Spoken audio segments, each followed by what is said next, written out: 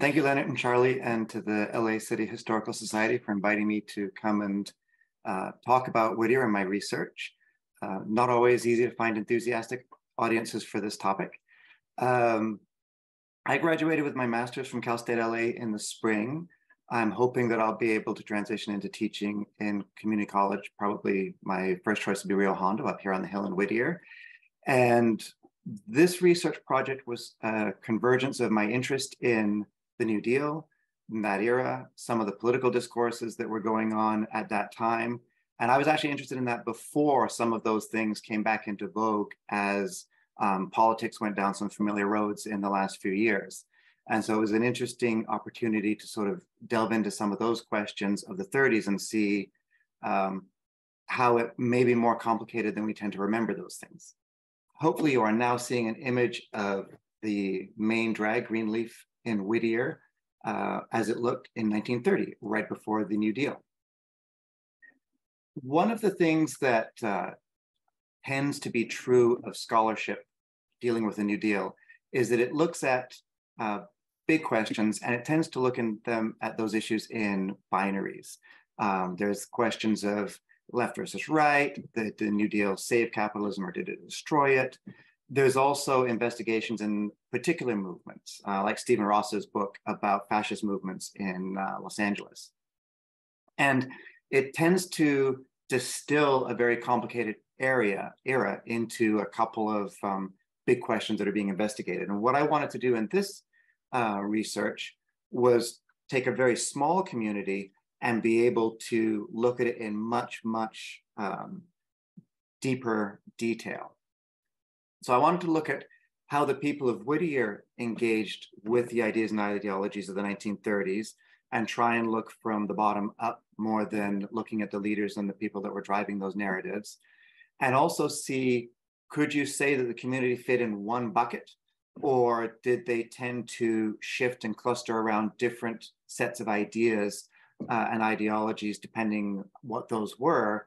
And what can that tell us or teach us that can help us diffuse some of the polarization in our own age? And it was also interesting to compare a little bit the difference between history and memory of our community. And what I mean by that is that if you ask most people about Whittier, they know some of the movies that were filmed here. They know that it was founded as a Quaker colony in the 1880s. They know that some of the early boosters like Jonathan Bailey, the Wardman family, the Murphys, people that you see the names on the streets.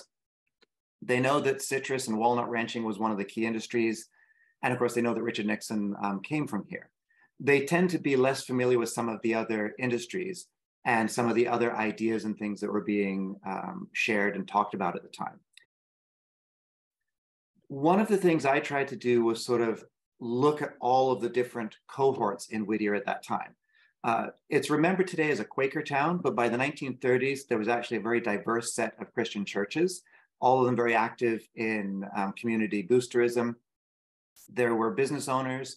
It was a town of 15,000, but there were a lot of shops, banks, that business people owned. There was Whittier College, which was founded as a Quaker college because education was very important to Quakers. So we had the college professors there that represented a slightly different group of ideologues. We had the ranchers that owned the ranches, both the big landowners that owned Murphy Ranch and Leffingwell Ranch, and the majority of the ranchers that tended to have small land holdings, and it wasn't their full-time job. They had other business interests as well. There was also a vibrant Mexican and Mexican-American community that wasn't necessarily seen as part of Whittier by white Whittierites, but they were here in the ranches as a labor force and as neighbors. And there was a group of influencers that we'll talk about a little bit more that were the people that came through Whittier and participated in intellectual discourse as they traveled. Now, for the purpose of this, I'm going to try and keep it to 20 minutes because I could go on for hours and hours and hours. I'm going to focus on three areas. I'm going to talk about the Whittier citrus strike in 1936, which happened just a little bit after the one in La Habra, was much shorter and much less traumatic to the community than the La Habra one. I'm going to talk about the people that were the anti-New Deal political leaders here. And I'm going to talk about the peace movement because pacifism was important to the Quakers and also intersected with a lot of other movements in the 1930s. Now, talking about the New Deal in Whittier, generally speaking, most of the business leaders, the ranch owners, were opposed. This is a full-page ad boosting Herbert Hoover, and each of the leading organizations took turns taking ownership of full-page ads in the Whittier News in the weeks leading up to the election. This included the Citrus Growers Association, the Suncrest Organization. It even included the Whittier News itself paid for a full-page ad. The owner of the Whittier News was a vehemently anti-New Deal person himself, Rex Kennedy. Herbert Hoover himself was a Quaker, so there was community affinity for him as well as for his politics. And there were connections to his campaign. Walter Dexter, who was the president of Whittier College in the 20s, became a member of his campaign and actually wrote his official biography. And of course, Herbert Hoover's wife lived in Whittier for a time. Now, among the anti-New Dealers, there was two sets of responses to the New Deal. There was grudging support, and I read through many oral histories that were preserved by the Richard Nixon Oral History Project, and there were many accounts where people said, you know, we didn't like it, but we saw that it did something for the community. One person mentioned that the policies led to him getting a job because it shortened the number of hours working a week, and that enabled him to get a job, so he felt he owed FDR his vote in the 1936 election. And then there was a second group that just hated the New Deal no matter what. They saw it as an effort to give out handouts, to buy the votes of poor people, to implement policies that would incentivize relief instead of people wanting to work. Now, Whittier did benefit and had a lot of New Deal projects. The Whittier Post Office, which is in this photograph, is still here today. There was a new sewer system implemented. And the city engineer was an anti-New Dealer himself. And when asked if it was hypocritical that their city was taking advantage of these programs, his rationale was, we're going to be paying off this debt anyway as taxpayers. We may as well take advantage of the proceeds from the New Deal itself. Now, I'm going to segue a little bit because I want to set up some background for the citrus strike. In 1934, when strikers left their work in the Central Valley, protesting conditions, they didn't have a lot of support. The New Deal did provide protection for organized labor, but agricultural workers were explicitly excluded from that. And the white labor organizations didn't have an interest in helping the agricultural workers in California, who were predominantly Latinx folks or Asian Americans and generally non-white Americans. The Communist Party stepped in and provided support organizing these groups. And Carolyn Decker and Pat Chambers are two of the famous ones. You'll see them come up a lot in the literature that helped organize. The owners of the agricultural community expected that the strike would go the way strikes had normally gone. They would call the sheriff, they would complain, the sheriff would come out with a bunch of deputies with sticks, they'd beat the workers would give up and go back to work. Instead, George Creel, who ran the Labor Relations Board, the New Deal administration in California, tried to diffuse the situation, and he provided relief for the striking workers. This confirmed everything that the agricultural growers feared about the New Deal. They were incensed, they were very angry, and afterwards, they started strategizing how they would prevent the labor in California from organizing and being successful in the future. They started hiring influencers to sort of promote the idea of a Red Scare. They took advantage of the fact that members of the Communist Party had helped organize the workers and basically said, hey, there's a radical movement here to overthrow America. And that's what these people are trying to do. This isn't legitimate labor protesting working conditions. This is an ideology to change the direction of our country. And they actually hired influencers that would travel from community to community and speak in their service clubs, talking on the dangers of communist radical labor activists overthrowing their labor organizations.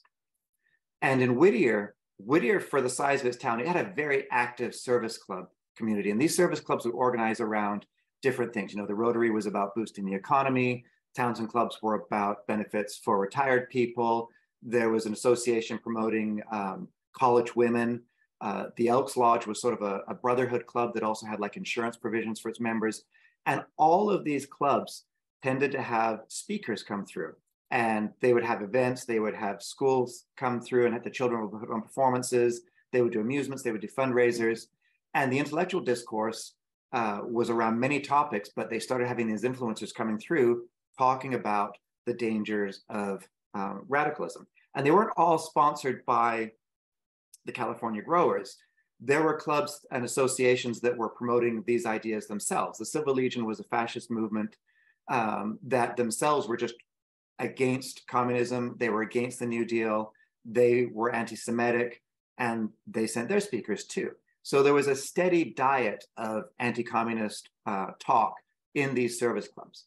This is the Whittier Women's Club, where the Silver Legion had meetings, and the Silver Legion actually had their own chapter in Whittier for a short time in 1934.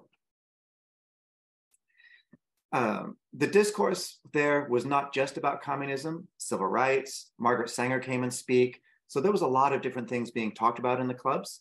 But for our purpose right now, we're really focused on sort of ideology. And there was room in Whittier to say things that weren't anti-New Deal. Whittier College held a symposium where they concluded that socialism might be the best path for the US government. And that was, you know, nobody raised an eyebrow at that. But they were talking about it as a theoretical idea. When it was rumored that they actually supported ham and eggs, that the Whittier College professors supported ham and eggs, which was a plan to give a $30 a month stipend to registered voters over 50, people in Whittier, the business leaders, were incensed because they were very opposed to that relief plan. And the president of the college actually had to publish a statement assuring people that no, the Whittier College professors were not supportive of any kind of welfare program like that. How does this connect with the Latinx community in Whittier? So there were two predominant areas where you would find the Latinx community. One was this area on the western side of Whittier, known as Jimtown. Down at the bottom here is the Pio Pico Ranch that you can see today. Pio Pico was the last California governor from Mexico, and this community grew up on his ranch. Unlike agricultural workers in the Central Valley and the Imperial Valley, the community of agricultural workers in Whittier was somewhat stable. They didn't follow harvests because the crops growing in Whittier needed year-round attention, the citrus and the walnuts. So there were some people that came and went, but mainly this was a stable community. The other place that they lived was in housing on the citrus ranches themselves. This is a map of the Murphy Ranch, and you can see that this group of cottages is all labeled Mexican cottages, and this would be where the married Mexican workers lived. The white workers tended to have one family per cottage. The Mexican families tended to share cottages or be in apartment-sized structures. So they were physically separated from the white community, both on the ranches and in the city of Whittier. White Whittierites in those oral histories don't really see the Latinx people as being part of the community. They remember them as not being present. They remember them as not being in the school. And they shared some of the racist attitudes that the broader community had about Mexican and Mexican-American workers at that time, that they weren't very interested in education, that they weren't very ambitious. And that dovetailed with what growers thought. Growers felt that Mexican labor were good workers because they didn't really see, they weren't ambitious beyond the next couple of days in their basic sustenance. And the LA County Department of Health actually set up different health clinics for the Mexican and Mexican-American people because they believed that they were prone to different diseases and that it wasn't healthy for a mix of the two groups. So there wasn't formal segregation the way there was in the South, but for all intents and purposes in Whittier, there was segregation in the 1930s. What this meant is that during the strike, when the ranchers and the business owners and the newspaper, who all were members of those same clubs, the owner of the newspaper was a president of the Rotary, and then shortly after that, the manager of the Leffingwell Citrus Ranch was a president of the Rotary. They were all in multiple clubs. All of those people had used that diet of racist ideology about Mexican-American workers, the anti-communist rhetoric that they had coming through the clubs.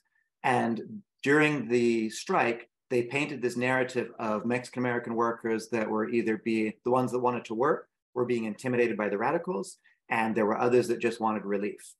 And they also kept assuring people that they were getting laborers from the high schools and the college so that there wouldn't be any suspension of economic productivity. So they sort of traded on those three things, the two ideological things that they could trade on, and economic anxiety to sort of get everybody on board. And really, nobody in Whittier that wasn't a party to the strike ever questioned that narrative, because they also went to these clubs and saw these narratives, and those physical barriers meant that they didn't question it. Okay, quick shift away from the strike into pacifism and social discourse. This was an important issue in Whittier, and in the 1930s, there were peace came from many different quarters. There were people that were genuine pacifists, like the Quakers. There were isolationists. There were also people that didn't want the US to get involved in conflict because they were pro-German or pro-Italian. Gerald Nye was one of the speakers that came through in the service clubs, and he spoke at the First Methodist Church. He was the chairman of the Nye Commission that sort of looked into questions of how the US became involved in the First World War. And so a lot of people, Merchants of Death, that book that was sort of an anti-war book, came from that. And the Whittier College had a peace board that organized peace activism in Whittier. And the funeral director actually praised Neville Chamberlain when he came out with his famous piece of white paper saying peace in our time, saying, you know, here was a man that swallowed his masculinity and his ego in the interest of peace. In the same year as the strike, the Whittier College was participated in a national peace strike. Now, what's most interesting to me about this is that the national peace strike was organized by the American Student Union, which was explicitly and unequivocally a Communist Party organization. I haven't been able to confirm whether or not Whittierites recognized that, looked past it, didn't care, but they used anti-communist propaganda to fight against the strike, but they were perfectly comfortable with a partnership with a communist organization in the peace strike. And one of the speakers was Jerry Voorhees. And this sort of gets at that complexity of Whittier political thought at the time. Most of the oral histories hated Jerry Voorhees when they talk about his politics. This is a political ad running against him. But when they talked about him, they all said, he was a great guy. He was nice. He would listen to us. He didn't care what party we were in when he was in Congress. He started a school for boys. We just didn't want him there because he was too left. He was too pink. But he was also one of the speakers at this event and was praised for participating. So that's sort of my, just sort of scratching the surface of the complexity of political life and political discourse in Whittier. And I think some of the takeaways are that when people were interested in a topic, their political bias didn't really get in the way of them working across a philosophical divide like with Jerry Voorhees.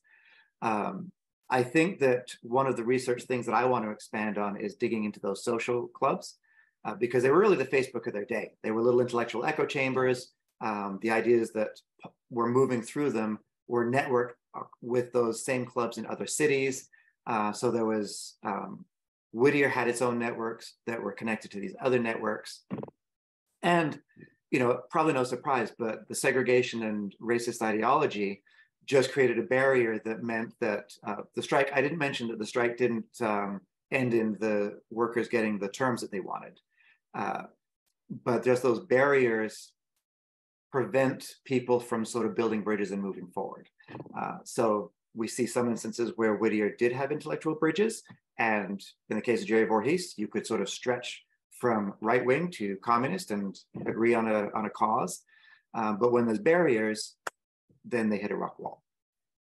I'll just put up a couple of slides of my bibliography if you want to freeze on those in the recording. These are all great books. There's a couple that dig into gym towns in general in more detail, which is a very interesting topic in California history. And then I just want to thank the professors that helped me with this paper, with my thesis, and with the board that put this paper into perspectives. And I can't let any recording go by without thanking my wife, Rosary, because she's really the reason that I got here. I actually wrote something for you guys to accept. And thank you again to Charlie and Leonard.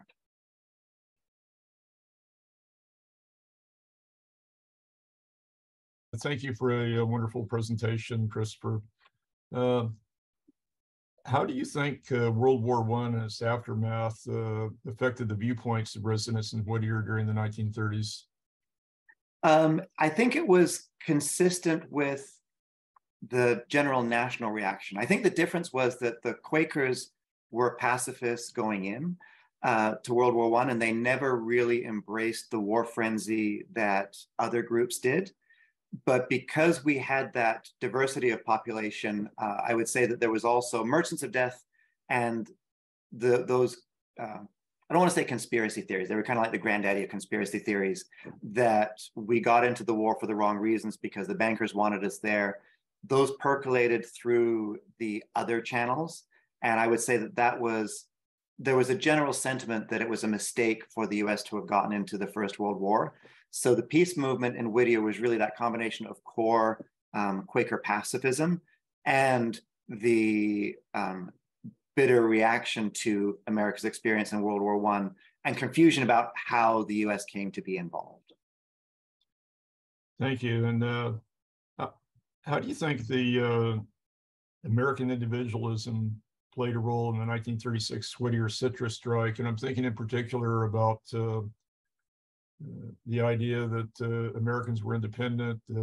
It played into sort of not an anti-union, but a reluctance to engage unions or other community or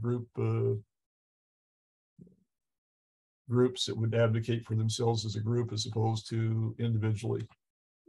I think it was very important because one of the things that the growers, one of the reasons that they argued that the workers were under the thumb of radicals was that very un-Americanness to them of a group getting together and saying they should set the wages, that they should set the working conditions.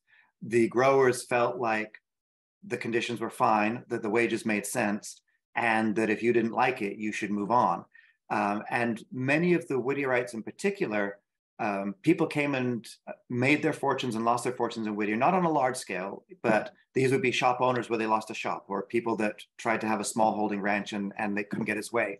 So they certainly felt that they had done it on their own as American individuals.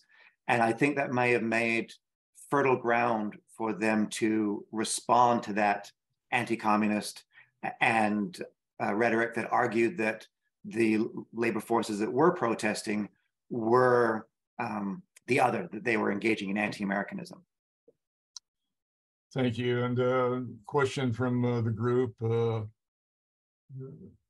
Terrence says, I've heard that Nixon was raised in poverty. Do you know if that's the case? Yes, Whittier was raised in poverty.